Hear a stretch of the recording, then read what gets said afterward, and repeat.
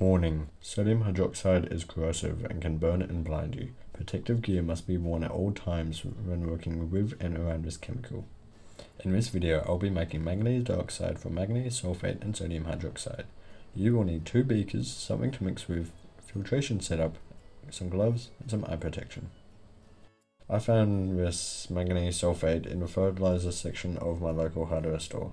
I will be using 50 grams of manganese sulfate, which I will be dissolving it in 200 ml of water. It should be pretty easy for the manganese sulfate to dissolve. Next, I will be using 26 grams of sodium hydroxide, which is found in the cleaning aisle under drain cleaner. I am using cold water for this, as sodium hydroxide heats up a lot when in contact with water. It should easily dissolve into solution by giving it a small mix. After the 2 chemicals have dissolved, you should be left with 2 clear solutions.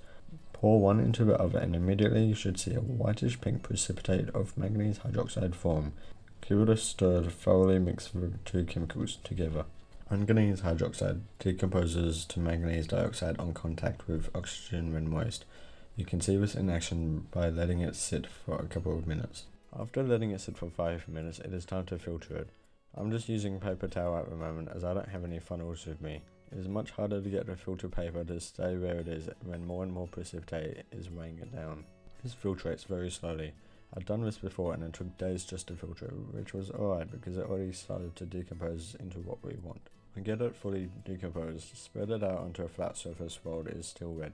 Just remove most of the water first so when it is not runny, and just leave it in the sun for a few days. This is what it looks like after it has been left in the sun for a couple of days. I had to constantly mix it while it was drying to make sure I got all of it decomposed. This batch is still impure. I just laid out what was caught up in the filter paper. For proper use, filter it a few times to get rid of any soluble material. I will be using this in a future video to make manganese metal in a thermite reaction. If you like my video, please give it a like and share my video around.